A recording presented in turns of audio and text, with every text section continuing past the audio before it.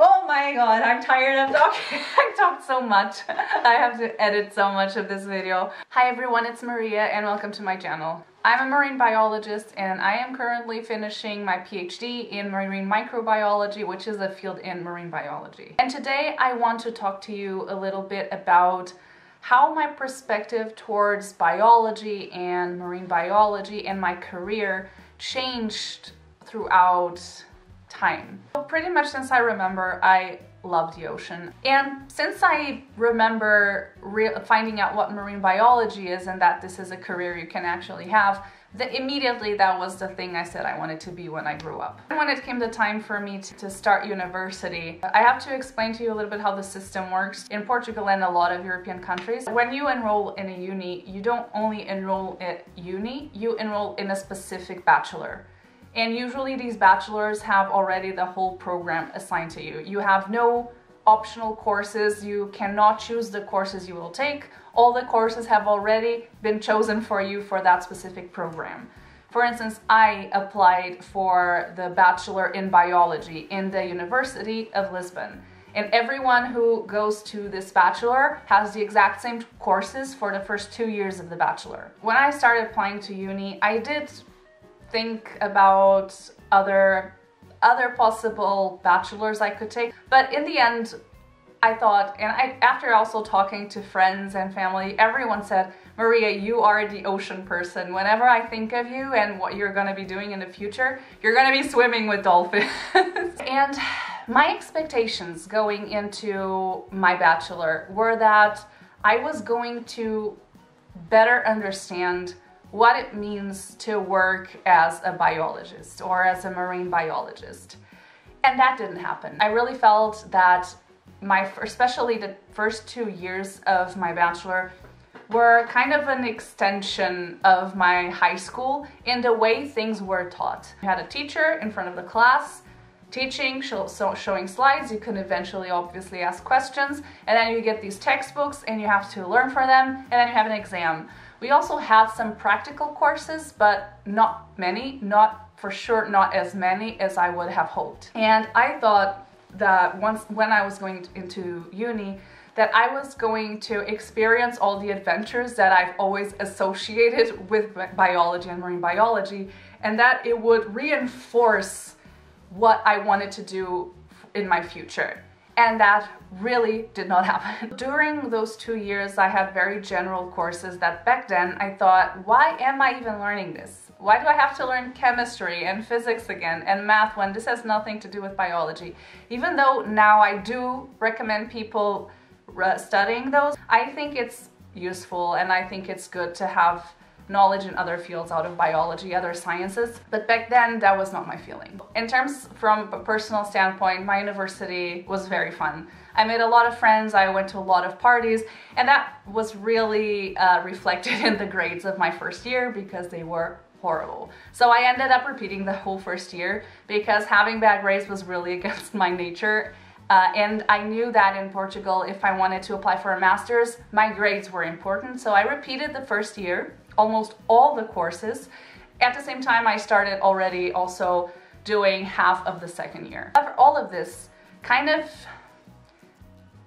hindered a bit my passion for marine biology, not for the ocean itself. So I still love the ocean. I started doing marine sports, and I still loved snorkeling and learning about marine life.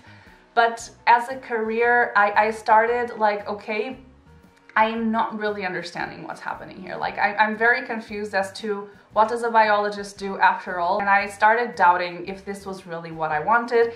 And that's also when I started hearing a lot of people from every side saying, it's so difficult to find a job in biology, especially in marine biology, especially in Portugal, which is where I had been by then almost all my life. And all this started like getting into my mind, and I thought, should I change to a field in which like might make more money, and then I make exploring the ocean like my hobby?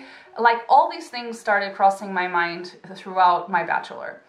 At some point I started being a bit more responsible and talking to some professors of mine and asking if I could join in some projects, if I could participate in some of their research, so I would get a bit more of a sense of what you do in biology, because I was sure that it was not just reading books and memorizing things and being in the lab. We had some lab work actually in those first years of uni, but field work, zero.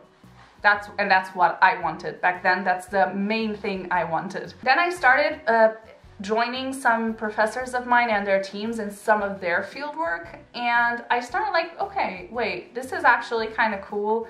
Like, the people are cool, the feeling, like the whole participating in a research project, I liked that environment. The idea of becoming a marine biologist started to come back to me after the first 2 years of my bachelor, which I took 3 years because I repeated almost the first entire year. On the third year, I could finally choose marine biology as my specialization. And that's when things shifted a little bit, because we did have a bit more field work. And I said, okay, like, I like the ocean, I like biology, and I'm sure now that I really want to work with something related to the ocean. So when it came time to choose my master's, I chose marine ecology, the Master's of Marine Ecology, in the same university where I did my bachelor. This decision, oh man, I have no idea how many hours and days I spent searching things in the internet about possibilities of masters. But after searching and researching and reading, in the end I've decided, also for money reasons, I've decided to stay in the same university and do my master's there. Okay, so during my master's, it was divided in this way. The first year was filled with courses, and the second year was dedicated solely, mostly, I had still a couple of courses, but mostly to your master thesis. The first semester, I don't even really remember what happened in the first semester. That's how forgettable the courses were.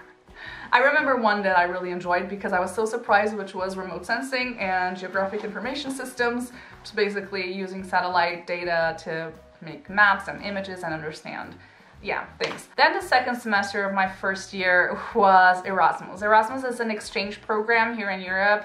Maybe now it's extended to the more parts of the world, I'm not sure. But in which universities from different countries have agreements, and then they exchange students between each other. And I was 6 months in Denmark, in Aarhus University. From a personal point of view, was great. From a career point of view, they didn't have any marine biology courses. So almost all the courses I took were wildlife conservation, which I really enjoyed, by the way. Taught in this beautiful location. In the winter, was covered with snow. There were deer running around outside. It was just beautiful. Oh, I did have fish biology, which was fun. I actually enjoyed all the courses, but they were not really marine related, except for that one that was fish biology. It did not change my wanting or not wanting to become a marine biologist, really. During that time, I met my current boyfriend in Denmark. We started dating. It was crazy, but we started dating 1 month before the whole Erasmus ended. Then we split. After being 1 month together, we split. He's Austrian, he came to Austria, I went to Portugal, and we were 1.5 years living in different countries. I don't know how that worked. So then I came back to Portugal, and I had to choose a master thesis. The thing I wanted for my master thesis was field work, like proper field work, not just going one day to the beach, but like an intense field work opportunity. Because this is what I had not experienced yet, and I really wanted to understand how I would react in such a situation, and if I would enjoy it as much as I, in my head, thought I would. I asked some professors of mine if they knew of someone who had such a project that would be adequate for a master's student, and eventually someone suggested to me the supervisor of my master thesis, who worked in a group working with marine birds. And this person who suggested me this group told me that they were always on field work in some islands. And I was like, the project was super interesting. It wasn't a deserted, almost deserted island in the middle of the Atlantic with marine birds. I'm not gonna explain this whole adventure. I have just a video just about that if you want to check it out. Long story short, it was a great experience. I learned a lot about myself. I learned a lot about how I work under certain conditions, and I started really loving birds. From an experience point of view, this thesis was great. It was exactly what I wanted. I wanted to have some field work. I was 2.5 months in this island, or 2 months now, I can't remember anymore, but it was like a while. There was no internet, no phone connection, just you, nature, and the other people you were there with. What I did miss during this time, and that I started realizing throughout my studies, was that I wanted to do something which was more applied to ocean conservation, or that at least I could understand, or in my mind say, okay, this is actually really important for this specific issue, or this, we really need to understand this to help the ocean in some way. But after I delivered my thesis, I had a couple of months until I had to defend it in front of a jury. So I ended up, if you remember, I was dating an Austrian guy who I'm still dating now, so it worked. But I decided to come to Austria while during this 3-month period in which I had to wait to defend it in front of a jury, to come to Austria to be with my boyfriend, learn a bit of German. Before I came, I was searching online, and I found a group with whom I'm working now that works with marine microbiology. So I saw this group and I was like, well, this seems kind of cool. I do not have much experience working with microbial oceanography. I have some lab experience, molecular biology experience, microbiology experience, and I know a lot about the ocean. I'm just gonna try it out. So I contacted someone working there, and then they introduced me to the supervisor, who then said, okay, if you want, you can internship here for a couple of months. There's people who need quite some help in the lab. You can learn it from them, and then you help them. And I did that. And it ended up with me kind of enjoying it more than I thought I would, to be honest,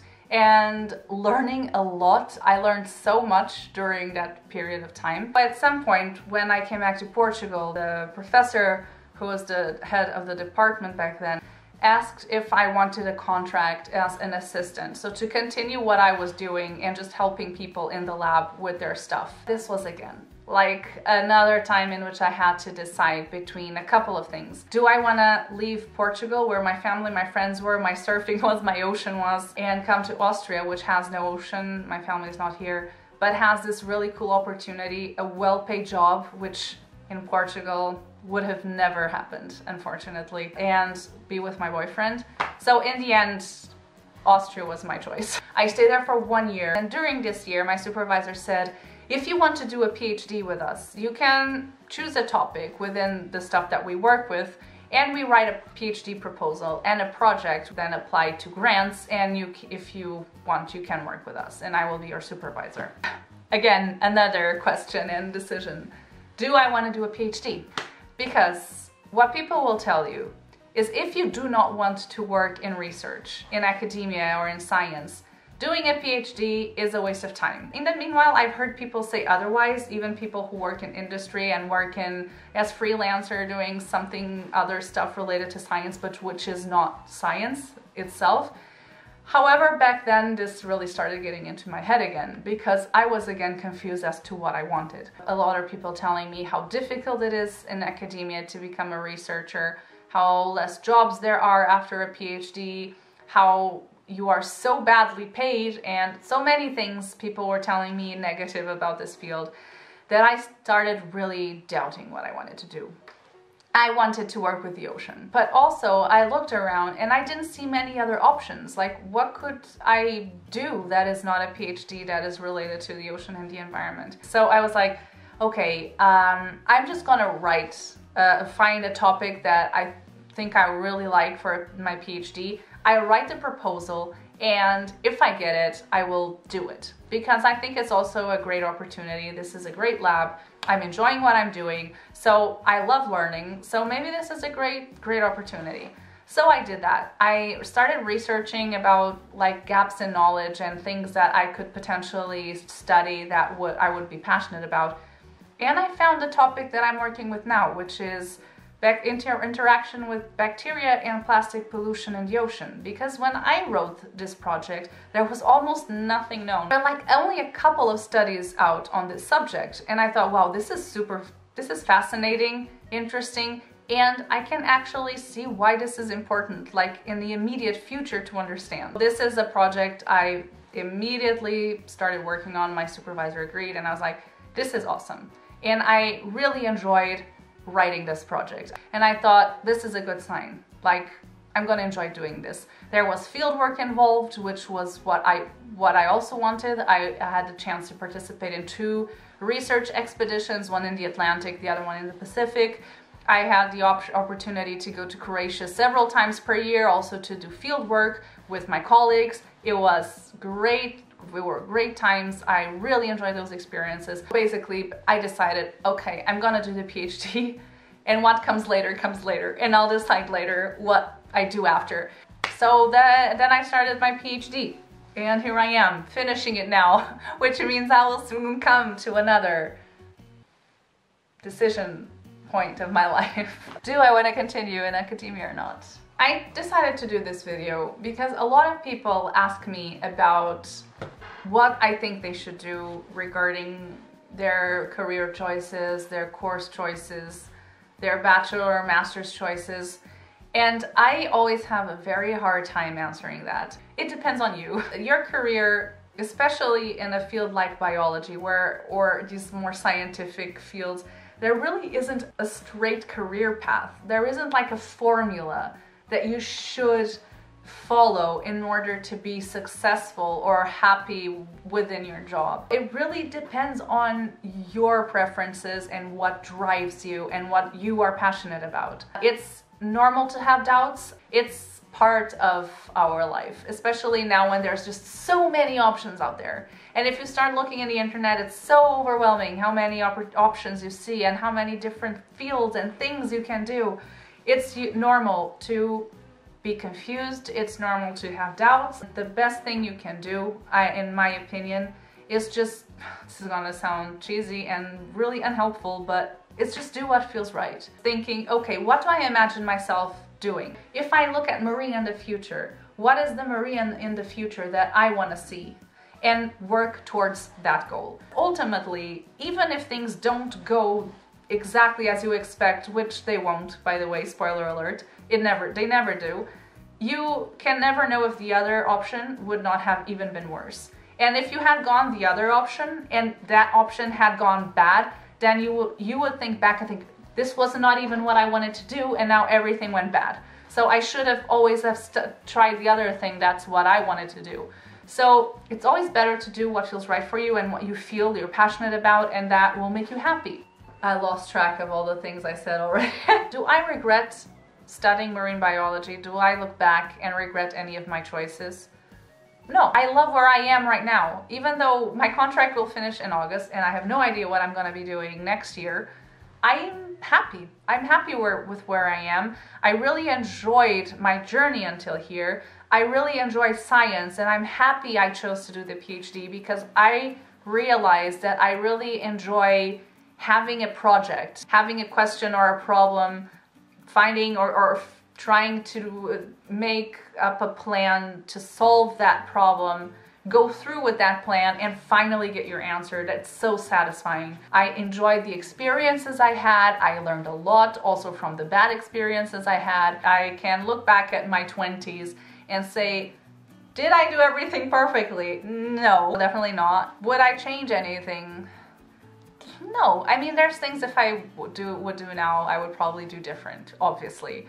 I'm older and I'm not proud of everything I did, but ultimately, my conscience is clear that given the tools I had back then and the knowledge I had back then and my circumstances back then, that for me back then, I did the choice that back then I thought were the best choices. So yeah, don't forget to have fun as well. I hope you enjoyed this video. Don't forget to like it if you liked it. If you want to watch more marine/ocean/marine biology related content, don't forget to subscribe. Check my Instagram and my Twitter if you want to. And that's it. Thank you very much for watching, and I hope to see you in the next video. Bye.